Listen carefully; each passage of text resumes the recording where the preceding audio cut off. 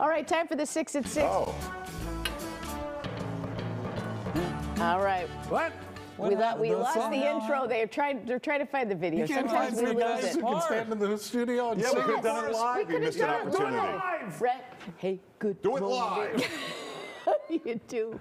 All right, number 6. We're looking at failed McDonald's menu items. This is a hula burger, a pineapple wedged between 2 pieces of cheese on a toasted bun. Wow. McDonald's founder Ray Kroc came up with the idea as a meat-free sandwich for Catholics during Lent. There you go.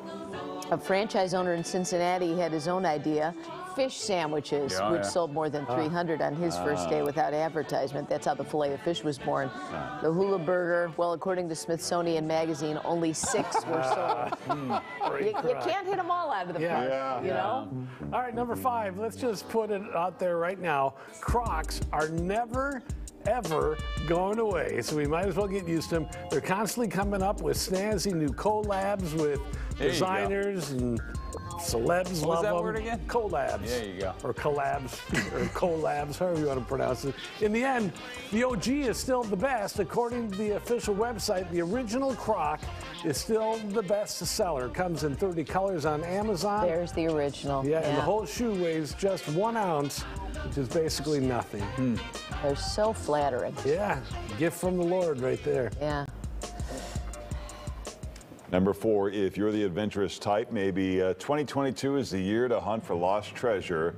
Like Flor de la Mar, the 400-ton Portuguese vessel was full of treasures, including ornate goblets, dazzling jewels, precious gemstones, and lots of gold. It went down off the coast of Sumatra, Indonesia, in November of 1511. But it's still down there somewhere. Good luck. Today, it would be worth $2.6 billion. Wow. It's worth looking.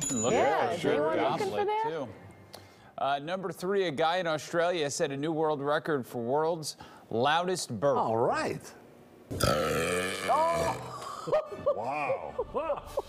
He looks like the kind of... That's Neville Sharp. His belch reached an astaunding 112.4 decibels. He's got a nice smile, too, He's to got cap a it great off. smile that always... Finish strong. Wow. You compare that to a chainsaw, which comes in around 120 decibels. Wow. It's loud enough to hurt the ears. He is the proud new Guinness World Record holder. Wow. Well, we could just lift this all day. That makes me laugh. Keep that on standby. We all have a gift. So wait a second. Yeah, I'm kind of Gas curious. coming out of that end is okay. Yeah, Larry. But coming out of the other end is lowbrow. I don't know why that is. Yeah. Well, I think the fact that we only do this like a burp, you hardly ever see that on the air. On this show, though, the other end, it's like once a week. Well, the Sounds thing is, pretty- we never show Sounds video pretty of the other hypocritical end. to me, Paul. Yeah, it is. It's inconsistent. Well, we haven't run this into the ground. Right. When we do, then maybe Let's we'll be have congruent, though. All right, number 2. For the next few weeks, we're going to give you some random topics to bring up at holiday dinners for when things get awkward. Oh, great.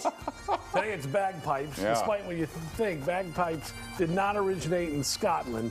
They're actually Persian. The first bagpipe was found in the Middle East in the upper Persian Gulf regions just south of Iran. So write that down. That'll be like one of the first ones you're going to want to go to, that awkward Thanks for that, Paul. part. Yeah. There you are. Number 1, let's play this song and get it out of the way. There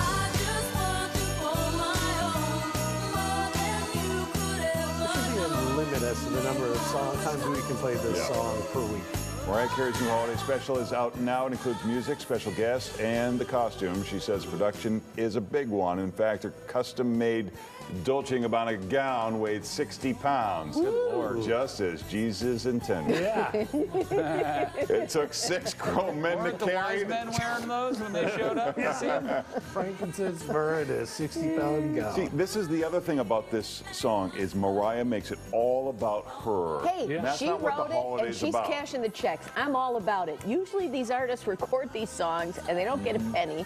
She wrote the thing, and I say, if you can retire on that song, good on you. I think she was in pretty good shape before this song, but yeah. I'm just saying, I think it's No great. one loves a secular Christmas as much as I do, but I'm offended by her sacrilegiousness. Yeah.